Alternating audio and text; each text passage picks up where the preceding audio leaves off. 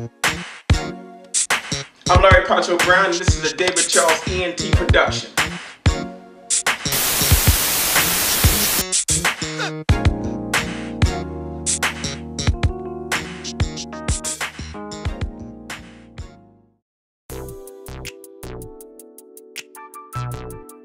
What's up, people? This your boy David Charles, and we back again. This is another David Charles ENT production, and today, man, I have a special guest for you. A living legend in the city of Baltimore. He ain't gonna say, he's too modest to say it, but I'm gonna say it for him. A living legend in the city of Baltimore. Somebody I've been looking up to for years, man. Like when you think about excellence, black art. This man right here is the definition of black excellence, black art. I want to introduce to you my good brother, big bro, Larry Poncho Brown. How you feel, man? I feel fantastic, brother. I feel fantastic. Good to be alive. Yes, sir. So I appreciate you coming to my home on short notice, man. You're one of those people that I always, keep an eye on because you're always doing amazing things, and you've always set the landmark. As far as like what it is to be an excellent, a great black artist. So, if you don't mind just kind of, sharing with the viewers, like how did you get started as far as art is concerned? Like how did you get in the game? Well, I would love to start off with a big old accolade, but the bottom line is I am actually the byproduct of a teenage parent that had given up his dream of being an artist to have me. Wow. So my dad was an artist, very frustrated, came through the 60s.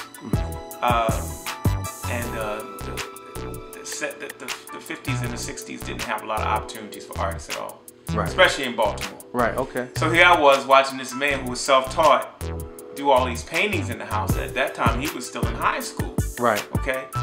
So, I'm imitating what he was doing, and then later on, I would go to the same school he went to, right, which we both went to, called Vocational Technical High School. Yep. And I can't tell you, man, that experience outside of the Baltimore experience was probably one of the most,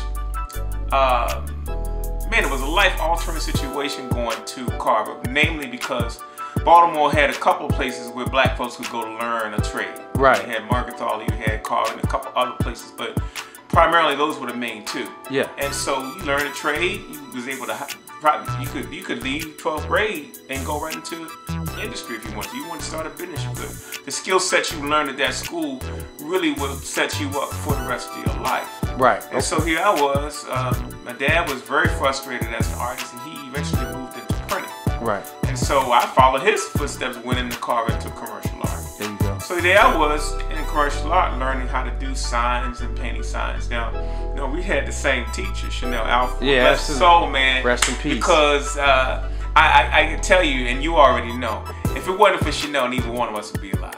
Yeah. Because we both had one foot in the street and one foot in the school. Exactly. And he was able to kind of guide you. Yeah. He knew where you were coming from, so he kind of knew how to get at you to get the best response. Yeah. So, the program we were at Carver, you learned lettering for 3 years. It was a 3-year program. Right. So here I am. I come into it. At that point, you remember Barbara Thomas? Yeah. Barbara Thomas was probably pound for pound the best sign painter in Baltimore City. Wow. She was truly the fastest sign painter in town. Okay.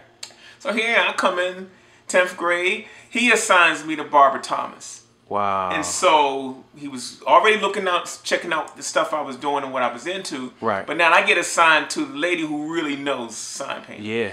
So where it takes most people their junior year, their freshman, junior year, and then in senior year they would get work study.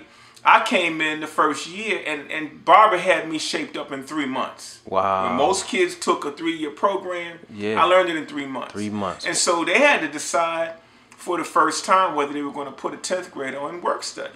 Wow. Because I pretty much has exhausted what I could have learned in the classroom at that point. Yeah, yeah. So they took a chance, they put me in and assigned me to washing signs. Here I was, 14 years old, painting signs. Yeah, so you were a bad man. So that was my background, man. That was my fast forward. That changed my life. I could get back and tell you about my experience at Liberty Elementary with David Humphreys. Yeah, yeah. But David Humphreys put his foot in my behind. He was like, look, stop playing in my class. And then he would make me do school-oriented stuff with my art talent. Right. He was the first person to recognize my art talent. He was the first one to let me know, yo, you need to stop playing, because I was a class clown. Yeah. This is what you need to start looking at doing. Wow. And so he would punish me. If I got in trouble in class, he would punish me. He would keep me after school. He would make me do bulletin boards and sets for the school assemblies and all that kind of stuff. So by the time I got to Carver, you know, Chanel Alpha was 6'6", 6'7". Yeah. I had 2 dominant males back to back that got a piece of my behind. That's crazy. Going from junior high school into Carver. So I think that really set the stage, because around that time, my mother and my father had separated. Right. And so that was another factor that I was dealing with going into Carver. Right. So, but in the program, I never liked lettering. Right. I was a closet illustrator. Okay. And so a closet illustrator means I was painting and nobody actually knew I could paint. Mm-hmm. Chanel knew I could paint. But he told me up front, man, this is the one thing I locked it in my brain, man. He said to me, white folks are not going to let you do the kind of art you want to do. Mm. But if you learn how to paint signs, you will never have to worry about eating. Mm. That set real heavy on me, man. Because you got to remember that I saw my dad get frustrated because there's no outlet. And here I was hearing this from this guy who pretty much, he had trained most of the best artists in the city. Right. Telling me this. Yeah. So I kind of locked it away and said, okay, well, maybe I will be a sign painter. Right. Well, before long, man, I never liked it. It paid my way through college. I went to the Maryland Institute College of Art. Never intended to go to college. Got a couple scholarships through Carver to go to MICA. And when I got to MICA, it was funny because, you know, I didn't know what a counselor was. I didn't know what a scholarship was. That's how like green I was, man. I didn't know none of this shit. It was like, I just got thrust into this world and had to decide whether I was going to continue my education and go to MICA. So I went to MICA and immediately found out that my reading level was behind.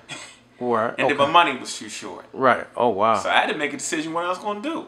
Either I was going to continue or I was going to cop out. And I just never had a cop out spirit. So I stuck in there and it changed my life because it changed my perspective. Yeah. Well, the interesting thing to me is I never knew that you were also taught by Mr. Humphreys, because I was taught by Mr. Humphreys in Garrison. So we kind of had the same kind of path, especially when you talk about mentorship and teachers. Exactly. Yeah, so, and they were some strong dudes. It was some jewels that Chanel dropped on me that I ain't really realized until I became with a See, what happens when you had kids, the stuff he say to you resonate. Yeah. Chanel walked up to me when I first came to his class. Right. And this dude, he looked at me and he says, man, you a descendant of kings. And I said, oh, this motherfucker's crazy already. Right, right. You know, where's this coming from? He did more to change my consciousness than I think anybody. He had prepped me perfectly. I was a Baptist, went to Wayland Baptist Church down the street. That was my background, man. My family was a very, religious family. Right, okay. They have a religious backline. But I was kind of drifting away, and by the time I met Chanel, man, he was telling me about black people was in Egypt, and I mean, he was telling me all this stuff that was just blowing up my head. Right. But at the same time, the stuff he was telling me was starting to show up in my artwork. There you go. So here I was drawing these black comic book characters with big old afros, and they was killing all of the Marvel characters. And finally, on my birthday, he gave me a wall in the class to do. Wow. And I did this character that I stole from my dad called Cronus. Okay. And he was strangling the hawk. And that's how I kind of got serious about art. Yeah. And that kind of set the stage. So by the time I left Carver, it was just a whole new world available to me.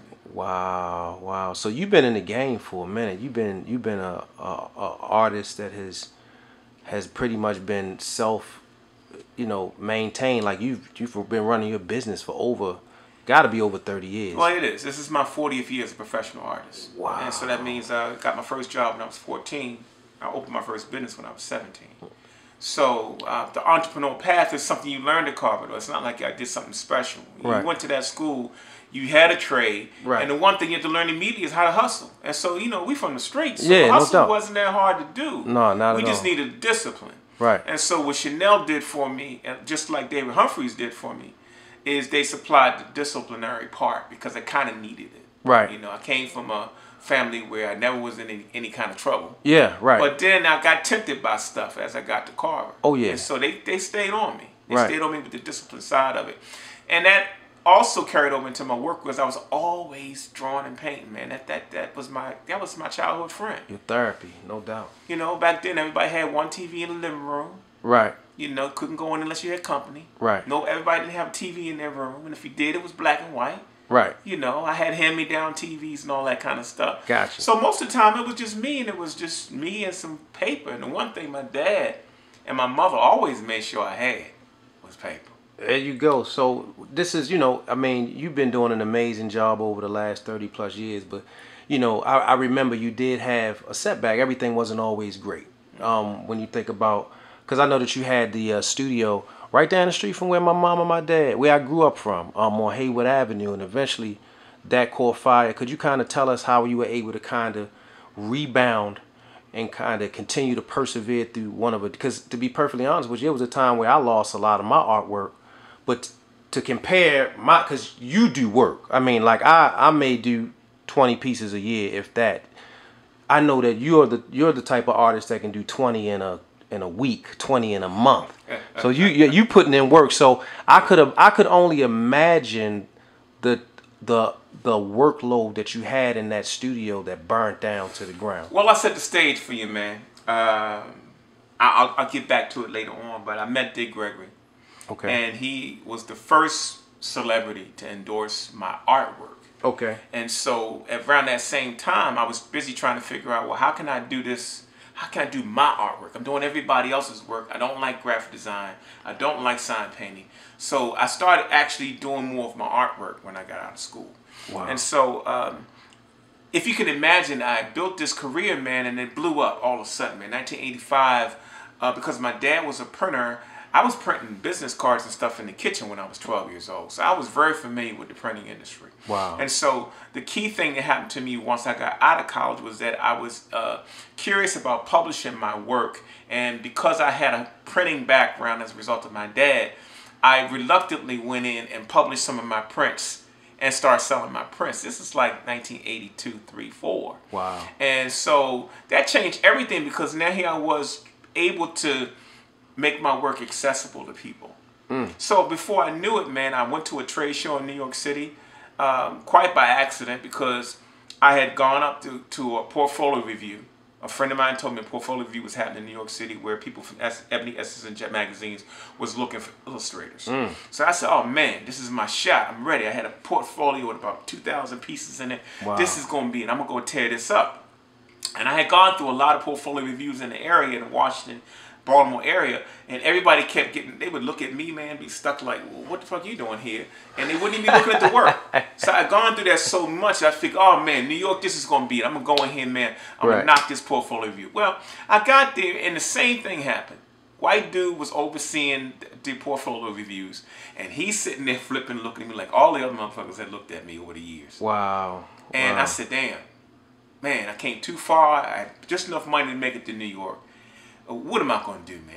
Right. Is color going to really stop me? Chanel's statement, is that shit real? Right, exactly. So I jumped into the bus, man, to come back home. And I kid you not, man, I drove past the Javits Convention Center. And people were jumping out the building, man. They had canvases. They was jumping in the limos. They were jumping in the taxis. And I told the bus driver, let me off right here. Right. Just let me off right here. So I right. kind of moseyed over, man. And as soon as I got to the door, I asked this Asian dude coming. I said, excuse me, sir, what's happening here? He says, oh, Art Expo, largest art show in the United States. And he jumped into a taxi, man, and took off. And so I'm still kind of hesitant to go in. Another person came out. I said, well, what do you have to get into the show? And they told me just a business card and you need this. It was $20 to get in. So, man, I registered to get in this show at the last hour of the show. Wow. And that one move changed my life. Wow. Because you're talking about thousands of booths of art. I'm running through there like O.J. Simpson trying to see as much as I can see before this hour is up. And even my brain was clicking with that same sentence about what Chanel said to me. Right. Everybody in there was white, Asian, whatever else, but there was only 3 companies there that was black. Okay. So by the time I left, I mean, my feet wouldn't touch the ground. It's like, this is what I'm going to do. I'm going to figure out what it's going to take to do this show, and this is what I'm going to do. And man, within 2 years, I set my booth up at Art Expo. Wow. Changed my life because I didn't realize my drive to get it done was so strong that I didn't realize what I was doing. Okay. Sometimes you run on just pure energy, man, right? Yeah. So I didn't realize about going to a trade show, which is what that was, right, that the whole industry was coming to this show. Wow. So when most artists is knocking on doors and trying to be seen, here, because I did that backwards move, right, and I went in as a publisher, right, the businesses were coming to me. So the trick was then, do I act like I'm the artist or do I act like I'm just a company? Right, right. So I came and acted like I was a company. Folk were asking about the work, and man, they started ordering my work. And it took them a long time to realize it was me. They would come by and say, hey man, when's your boss coming by? And I would go, he'll be back tomorrow. Wow. You know? And so, so that's how I got started. And so most artists, while they were trying to figure out how to get their work out, I had reluctantly made this move. Right. That kind of put me in a position that they were trying to figure out, well, what the hell did this boy do? Right. You know, right. So now I got hundreds of galleries ordering my work. I did that first show with 5 prints. You understand? Right. And I had never paid that much for a booth. I think the booth at that point was like $3,000. This was 1985, 86. $3,000? That was more money. Man, I borrowed money. I might have stole some money. Right, okay. I did whatever I could do to make sure I was in that show. And I had a good support system of people that wanted to see me in it. That's amazing. So if you can imagine all this is happening, I blew up real fast. Right. And so to come back to your question about the fire, imagine you done socked all your money back into the business and you're starting to build a portfolio. And I had a studio space. It was about, it was like 5,000 square feet altogether. Right. And but everything I had in there was my art. So all of my art was there, you know. So you can imagine at the height of your popularity, just when you get ready to get a return on your investment, having a fire come through to take care of everything. Wow. And that's what happened to me. No insurance. Had a couple of red flag signs that I need to get out of the building. Right. Had some water damage a couple of months prior to when the fire actually happened, where my landlord said, hey, look, well, I'll help you with this claim, but you need to get your own insurance. Right. So I'm calling people up, and man, I tell you, I had a friend of mine that was a fire inspector, Mike Maben, shout out. Mike Maben used to come and have lunch with me at my studio, and the whole time he was there, he would be looking at the building like, you know, if this sucker ever catch on fire, you can, it's over. Oh, man. And so that actually happened. You know, so the whole Holland Street Exchange building was a 8-story, 1-city block long building that burned down in November the 10th of 1995. I remember like it was yesterday. And it changed my life because here I was at a point where I was supposed to be really blowing up, and it hit me so hard, man, because I had to start over. And I had no concept of starting over. But luckily I had done enough in the business where, man, I can't tell you how wonderful people were, man. Our artist family was tremendous, man. I had artists sending me money. They were sending me mailing lists. They were sending, I mean, I had collectors that were sending me artwork back. They were sending prints back to me. It was just, man, that first year, I literally, people must have sent me close to $80,000 that year. Wow. Because I was in a deep depression after that happened. I can imagine. But what it did was I was young enough to understand how things work, how fragile things are. Like I say, the water damage situation happened earlier that year. I was planning to do a big show in November, December, and move out in January, and it happened in November. Wow. Matter of fact, the invitations for the show were on the sofa when the place caught on fire. So to have to start over again, I know what that's like. I went through a lot of strife. I went through depression. I went through a whole bunch of other stuff to get to the other side of that. But you know, we go through ups and downs, man. So yeah, I've had many ups and downs trying to do this business and just trying to do art and trying to enrich people's lives. And you know, people don't know about those struggles. Yeah, and I just thought it was important to kind of bring that up because, you know, when I speak about your accolades and your level of consistency over 30, 40 plus years, you know, it's just amazing to hear your story of perseverance. Because you got people that wouldn't be able to come back from that. I mean, when you think about your workload, and I mean, your work is amazing, and you have your own specific signature style that is, you know, cater to, you know, just your growth and development as an artist. And you know, to me, it was just remarkable, you know, and to, you know, I think I came to your studio last year maybe, and it's like you never missed a beat.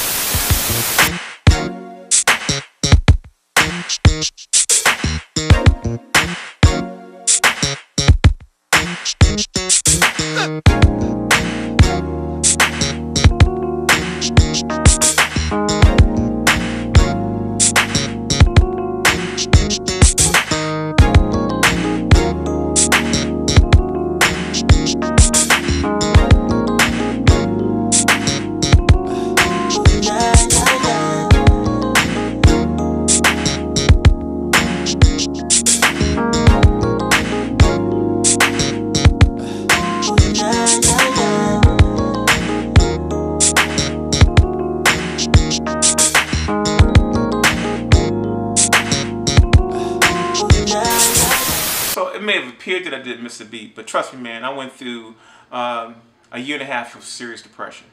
Right. I considered suicide. Wow. I had a young son that I had to take care of. I just went through a bunch of stuff. So, right. I mean, this whole thing about perseverance, man, you know, it's not just about artists, it's everybody. Yeah. Black folks are able to endure a lot of shit. Oh, yeah, absolutely. And so I just feel like that's what I was able to do. It took me 3 years to rebuild it. And it wasn't perfect. I think that incident set me back 10 years. I don't think I ever actually got over it. Right. I think that it caused its own scars. But at the end of the day, man, I'm about work, bro. I mean, you know, you say you do 20 pieces a year, man. I'm doing 120 a year.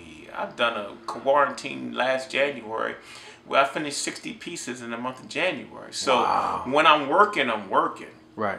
But I'm not trying to also paint the picture that's all I do.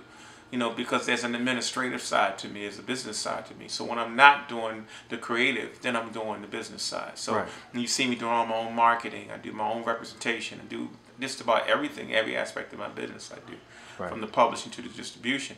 It's not easy to do, but you gotta remember I had a graphic design background. Right. I had a sign painting background. Right. I had an illustrative background. So you put all that together, man. I know how to do websites. I know how to do editing and film, and so you just become this multimedia kind of a source, and that's kind of what I view myself as. You know, Paul Goodnight is a very well-known artist, and he says to me now, I'm an image maker. And I take that responsibility very seriously because, you know, it's not like this is in a vacuum. I'm not just doing pretty pictures of flowers and shit. Right. I'm doing things that make black folks look beautiful. Because when I was coming through school, there was nothing up on the walls that looked like me. That's dope. And the few things that I did do was representations of everybody else. You know what I'm saying? So I take my job very seriously, man. With the moment I decided I'm going to do some pieces that are a reflection of my people, the first piece I did that was on that subject was a piece I called Black is Black. And it's got 3 different shades of black people's faces. That piece became my most popular piece to date. The first time I tried to make a statement about black people. It's got a light complected face up front, dark complected face in the back. The title's Black is Black. It just says, hey, look, we're all the same. You know what I'm saying? And I thought, I mean, when I was a kid, my Aunt Jeanette had your work in her living room, but then she also had prints. I don't know if she had went to one of your shows or not, but she had prints of your artwork, and I believe Black and Black was one of them. Right. And I remember just looking at the pieces and staring at them, and I actually at that time, you know, I was you know, drawing and creating as well, and I remember kind of sketching it out, you know what I'm saying, and kind of duplicating or trying to do what you did or whatever the case may be. So I mean, it's just a testament to how far and how long you've been doing what you've been doing. So yeah, but that piece was one of the first pieces on the African American art market that dealt with colorism. You know, we talk about light complected blacks, dark complected blacks, and the struggle within that group. You know, all races have a colorism issue, not just black people. Exactly. And so when I was coming up through the 60s and 70s, being dark skinned was not popular. Right, exactly. It's light skin, good hair, X, Y, Z. You know the game. Right. By the time I got to college, it completely inverted over. Right. But Black is Black really essentially speaks to that whole story. Wow. What does that mean? Exactly. And so I had never really done works that meant anything before. So it was Right. the first time I did something that I felt spoke to something that I saw happening in my community that people resonated with. Right. And when I first started taking it to distributors, they didn't want to print it. They said it was done in airbrush. It wasn't a traditional medium. It was too graphic. All those things that Wow. define who I was. So I went and printed it myself. And that's why. And then when I printed it myself, people were selling 100 at a time, 200 at a time. Man, that piece is in literally 200,000 homes right now as we speak. That's how popular the piece is, and that's how long it's been around. That's numbers. And so, you know, that's the power of art. You just never know what folks are going to resonate to. Never know. So I always, you know, one thing that I've always been fascinated about, because myself as an artist, I have a process, but to kind of understand what your process is, what makes Poncho, aside from the business, but what makes you sit down, or what inspires Larry Poncho Brown to be Larry Poncho Brown creatively? Like, what makes, is it music, or could you tell us a little bit about? If I thought about it, I'd be spooked out and I'd be doing nothing. But I can tell you the baseline of what I do is I try to put myself in a state of nothingness. That means I'm not worried about the phone. I'm not worried about where I'm supposed to be. You know, I tell all artists when they're trying to figure out what being a creative is that we're time travelers. I mean, we can go into a room and turn on some music and sit down to a blank whatever. Right. And then 3-4 hours later, we done tripped off somewhere and came back, and then something's in that space. Yeah. It's a lot of power. I try not to overlook it, but at the same time, being able to be creative is a strong thing. Whether you're a photographer, a sculptor, whatever, it's the same energy. And musicians use the same energy too. Right. And it's not uncommon for musicians to be artists, or vice versa. Yeah. Because we're using that same energy. And that includes writers as well. Right. And so I think the whole time when people try to make me feel special, I'm trying to tell folks that it's not uncommon for African Americans to be talented, man. This stuff is DNA based. Yeah. I'm telling you. Right. If you think you all that and you're the most original bag of chips around, take your ass to Africa. You're going to see two people that look like you. And the stuff you think is so original, you're going to see it depicted there when you get there. And you're going to say, what the hell just happened? Right. It's because we have this DNA coding that shows up in our work and in our creativity too. Right. And so it took me a while to realize that, even from my own father, because my father wasn't the most nurturing guy when it came to me being an artist, because he didn't want to see me go through the pain Right. that he went through. Yeah. You know, but I can't erase the elements in my father's artwork that actually show up in my work even today. Right. You know, right. so that's the deep part. And then when we start talking about Chanel Alford and his whole Afrocentric philosophy, that was so embedded in me that it began to come out in my work too. Right. So I just think that whatever you do, you got to do it in a way where it's going to educate somebody. Right. Now, could you talk about some of the major collaborations and the great artists that you've also worked with? Because I know that you have a special connection with, like, if I'm not mistaken, Charles Bibbs. But could you tell me about the relationships that you've established throughout your years of being an artist, and some signature collaborations that you may have done? And even, you know, and just to kind of make it a two-part question, even some collaborations or people that you may want to work with in the future. Well, you know, what I will say is that the art community is so tight, and that we don't actually work together like we should, but we're tight. Like I told you, the experience I went through with the fire and how the support system I had. So if you can imagine me being this gun-ho young guy from Baltimore, I get into this national environment. Most of my peers were 15 to 20 years older than me. Right. And they all embraced me. They shared the information. They told me what to do, what not to do, what worked and what didn't work. And so, you know, you're standing on that whole concept of standing on the shoulder of your ancestors. I don't think I really played heed to that. Right. But that's basically what it was. So, yeah, Charles Bibbs, Paul Goodnight, all these cats, Joe Holston, you name, Cynthia St. James, I met Varney Honeywood, all the folks that was on the Cosby Show that works with, I know these people. They were my friends. Wow. And so to have that kind of a fraternity, sorority combined, it's a strong place to be. And I count myself to be very blessed to have met those people. And as far as collaborations go, I've done a lot of collaborations with other artists. Charles Bibbs, I'm probably most familiar with. He's probably my closest artist friend. and we may have done maybe 20 or 30 collaborations over the years. We've published probably 4. But we do a lot of original works that are collaborations, and I've done them with a host of other artists. And some artists are angry with me right now because I got about 5 pieces at the studio that I need to put my input on. But that's a phenomenon. It's just like musicians. Artists are doing it too. They're working with each other. Wow. Okay, so to kind of talk about like things from my personal lens, like when I was younger, I used to get criticized heavily and attacked for a lot of the subject matter. And a lot of my artwork from like a lot of the violent pieces that I did, such as Be More Careful, The Joint with the Guns in the Mouth, and Rest in Peace. And, you know, and it was really my way of just expressing what we go through within the inner city, and a lot of things that I personally saw. And a lot of it was connected to just hip hop culture. A lot of the music I listened to back then influenced a lot of the work that I created. Exactly. So I wanted to ask, from a creative perspective, like, what do you think about the state of hip hop? Has it taken a step forward or taken a step back? The level of influence that it has on the culture. Well, I mean, we could have a discussion. That would take another 2 hours to talk about the influence of hip hop. Okay. I mean, I came along. The hip hop movement came in when I was just in college. Right. So I got to hear what it sounded like in the beginning, Sugar Hill Gang and all that kind of stuff. Yeah, yeah. Up to when LL Cool J and all these other guys came in, when Heavy D and all these other, and Queen Latifah came in, and then then you got NWF, and you got all these people, man. Yeah, yeah. So now it's different. It's totally different. Yeah. I listen to guys like Kendrick Lamar, man, fantastic. Yeah. But I can listen to some of this other stuff and I'm lost. But that, you got to remember, I'm a baby boomer, man. I was born in 1962. Right. So that's my son's music.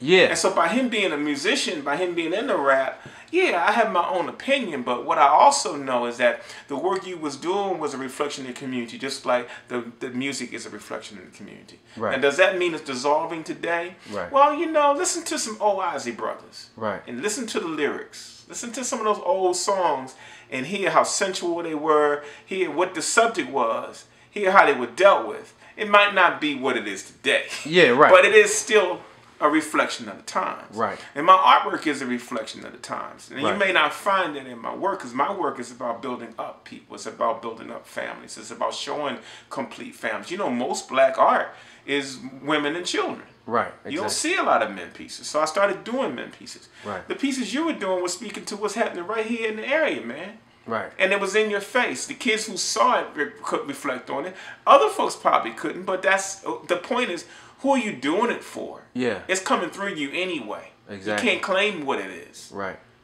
So look at what's happening with hip hop now. You got more people now managing their own business, doing their own music. It's a whole different ball game. So if you apply that to the arts now, and you apply that to social media, and what a person can now do to put themselves on another platform, Yeah. that's the conversation I would rather have. Yeah. Than the influence of what's happening with some trap.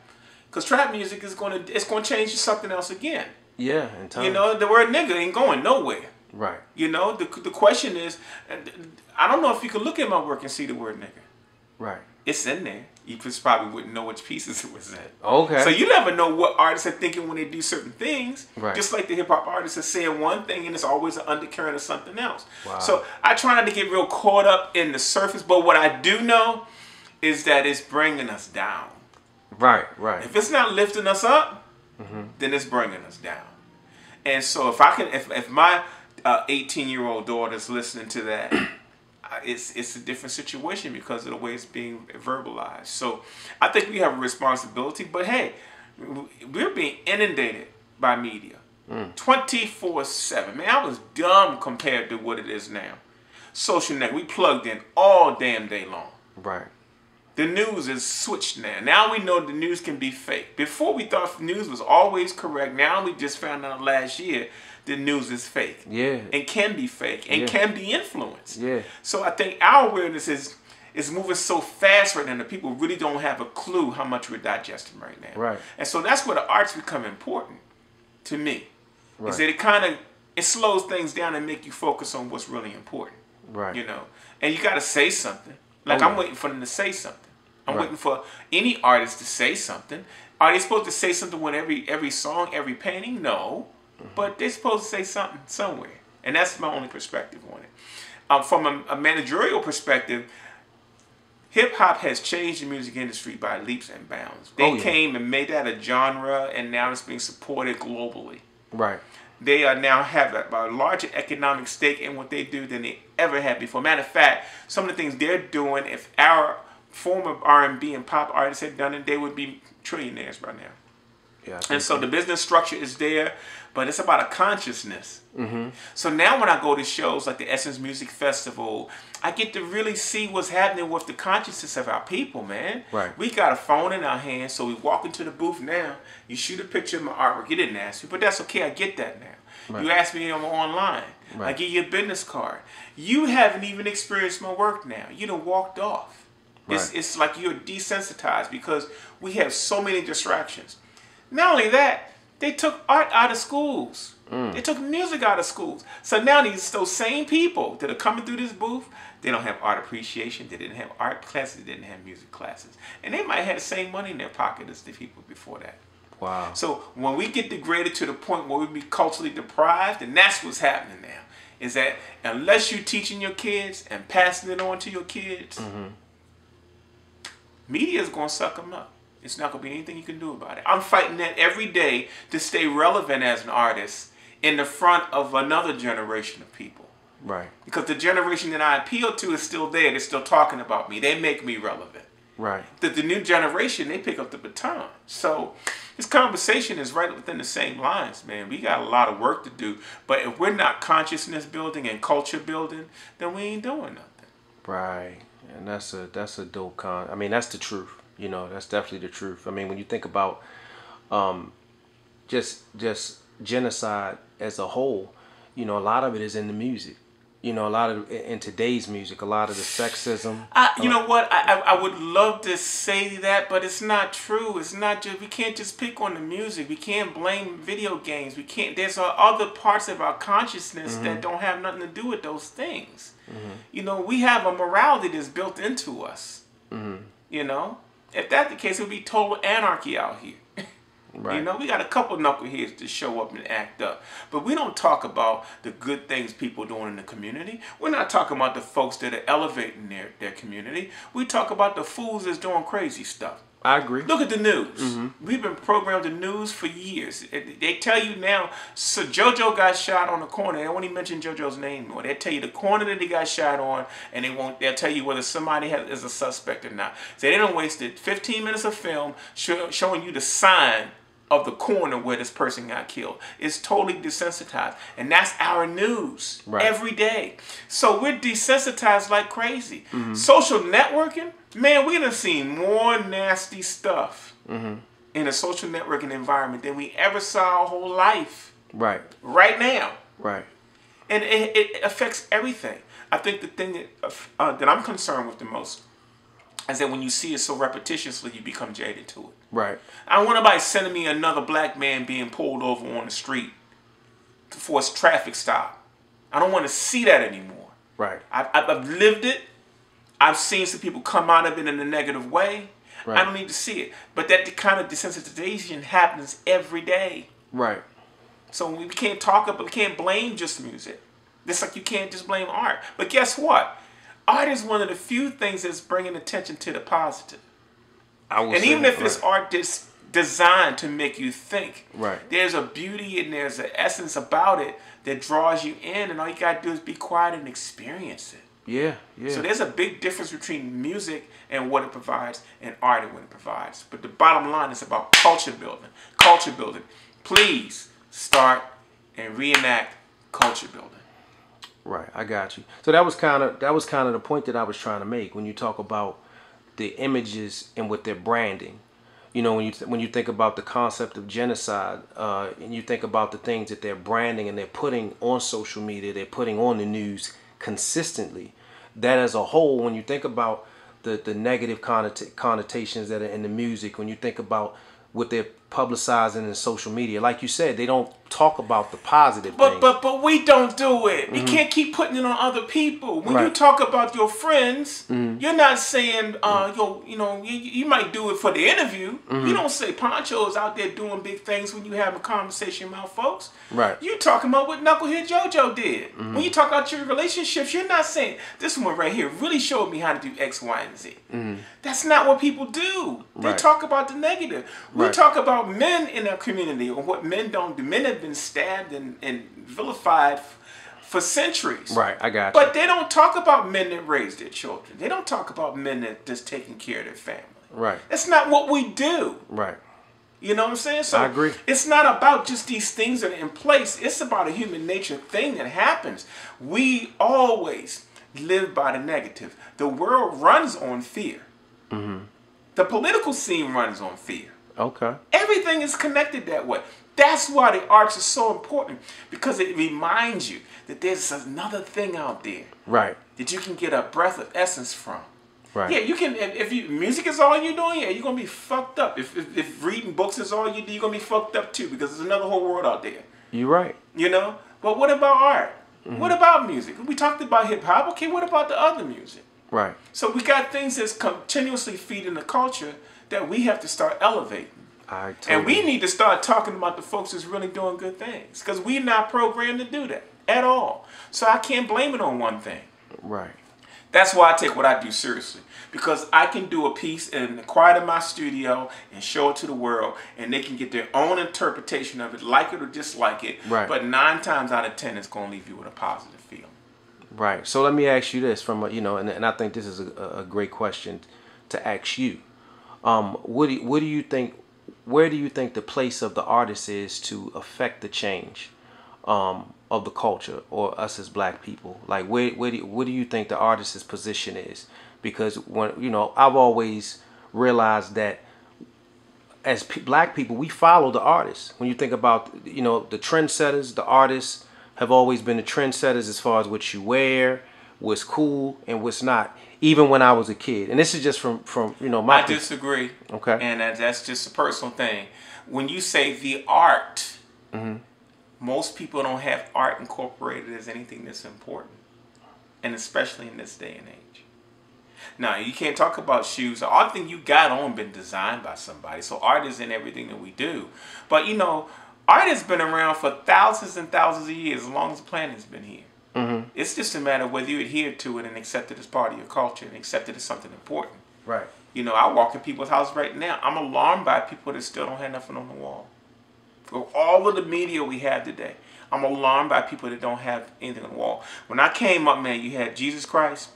You had the Jesus Christ with the red light. You had Jesus Christ with the wreath. You had the Last Supper. You had Martin Luther King. If you was real hip, you had Martin Luther King and JFK. That was on your wall at least. Now you have a whole slew of things that could be a reflection of you available to you, put on your walls. And guess what? We're moving backwards. Right. When I first got into this business in 1985, and you asked 10 people whether they had something on the wall at home, 9 people would say no.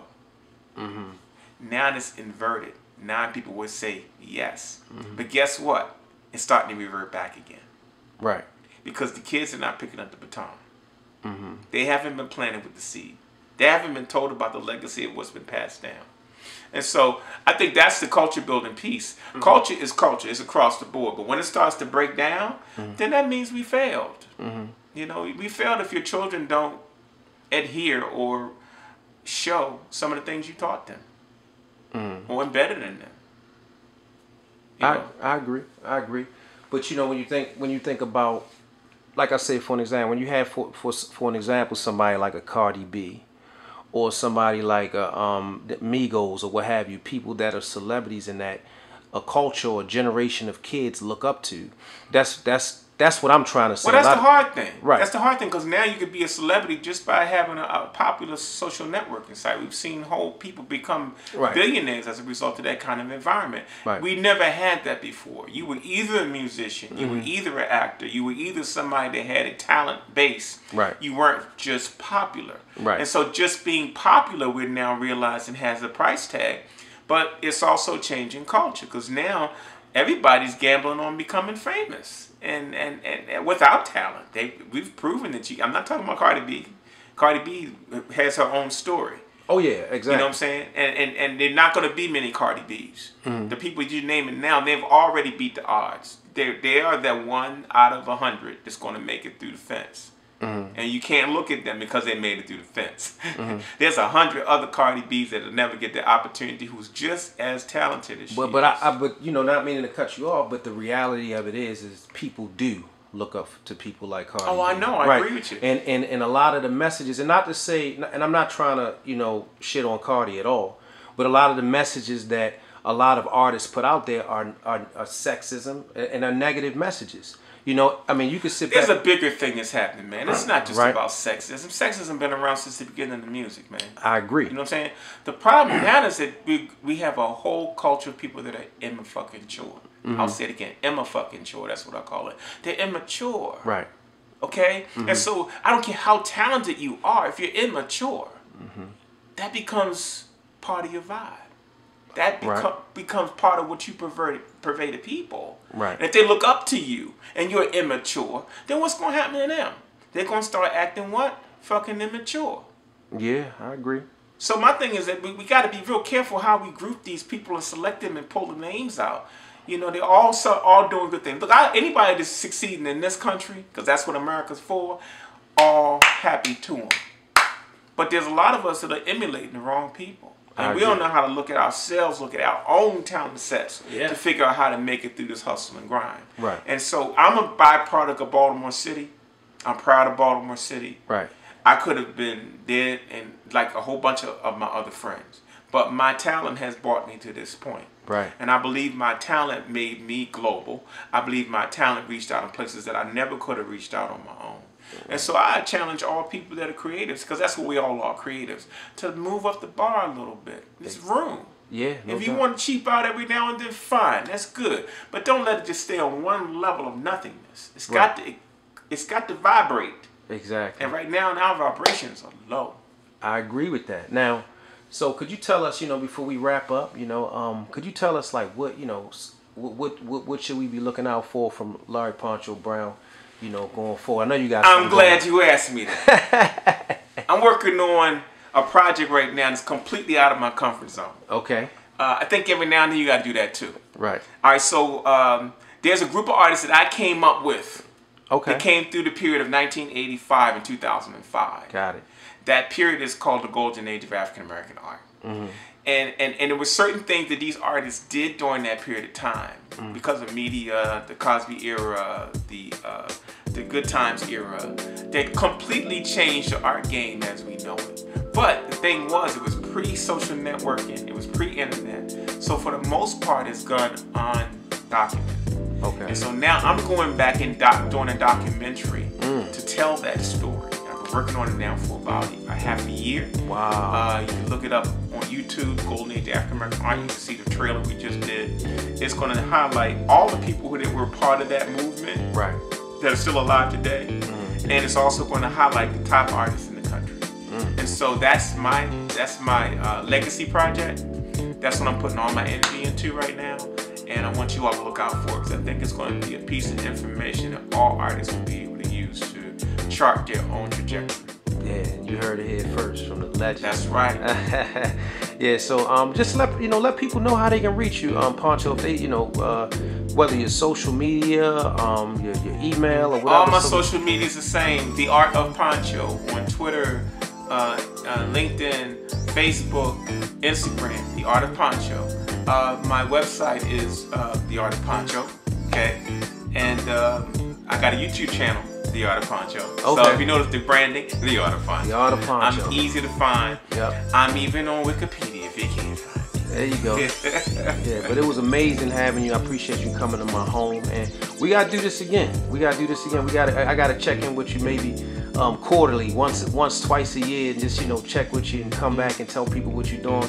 But I really appreciate that you came through and spread some love and gave a lot of wisdom and insight about who Larry Poncho Brown is. Well, thank you, brother. It helps to come from somebody that knows you. So let's just keep doing raising that bar, man. Raising that bar. That's what it's all about.